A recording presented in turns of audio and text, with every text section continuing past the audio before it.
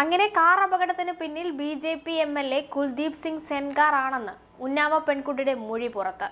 കഴിഞ്ഞ ദിവസം CBIക്ക് നൽകിയ മൊഴിയാണ് പുറത്തു വന്നിരിക്കുന്നത്. അപകടത്തിന് തൊട്ടു മുൻപ് തന്നെ സെൻഗാറും കൂട്ടാളികളും ഭീഷണിപ്പെടുത്തിയിരുന്നെന്നും പെൺകുട്ടി മൊഴി നൽകിയിട്ടുണ്ട്.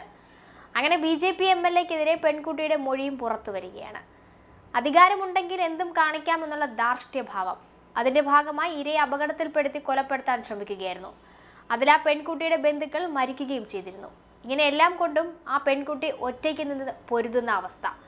പൊരുതുന്നതാകട്ടെ പല പ്രതിരോധ മാർഗം തീർത്ത് കൊല്ലാൻ പോലും മടിക്കാത്ത ബി.ജെ.പി. എം.എൽ.എക്കെതിരെയാണ്. എന്തായാലും പെൺകുട്ടി ഉറച്ചു നിന്ന് പോരാടുകയാണ്. കഴിഞ്ഞ ദിവസമാണ് CBI പെൺകുട്ടിയുടെ മൊഴി രേഖപ്പെടുത്തിയത്. അത്യാസന്ന നിലയിൽ ഡൽഹിയിലെ എയിംസിലെ തീവ്രപരിചരണ വിഭാഗത്തിലായിരുന്ന ഉന്നാവോ പെൺകുട്ടിയെ കഴിഞ്ഞ ദിവസം വാർഡിലേക്ക് മാറ്റിയിരുന്നു. തുടർന്ന് CBI പെൺകുട്ടിയുടെ മൊഴികൾ രേഖപ്പെടുത്തുകയായിരുന്നു. ജൂലൈ 28-നായിരുന്നു ഉന്നാവോ പെൺകുട്ടി സഞ്ചരിച്ച വാഹനം അപകടത്തിൽപ്പെട്ടത്.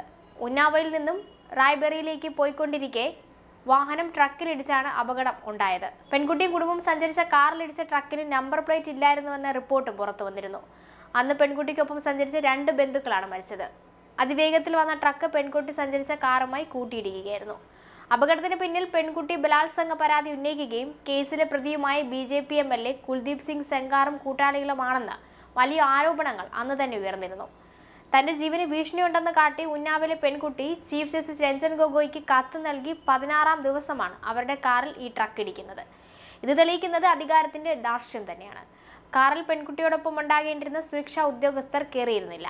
ഇങ്ങനെ ബി.ജെ.പി. എം.എൽ.എമാരുടെയും കൂട്ടാളികളുടെയും ഒപ്പം സർക്കാരിന്റെ അധികാരികളുടെ ഭാഗത്തു നിന്നുണ്ടാകുന്ന വീഴ്ച മനോഭാവം ഈ കേസിൽ വ്യക്തമായി കാണാവുന്നതാണ്. ഇതിനെതിരെ ആ പെൺകുട്ടിയുടെ നീതി ഉറപ്പാക്കാൻ നമ്മുടെ നിയമത്തിന് കഴിയട്ടെ.